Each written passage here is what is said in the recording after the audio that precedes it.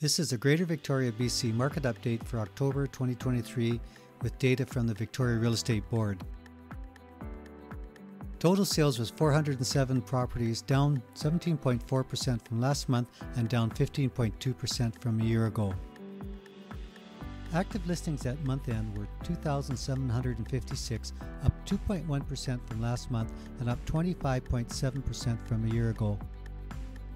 The median price of single-family detached was $1,115,000, down 7.9% from last month, but up 5.2% from a year ago.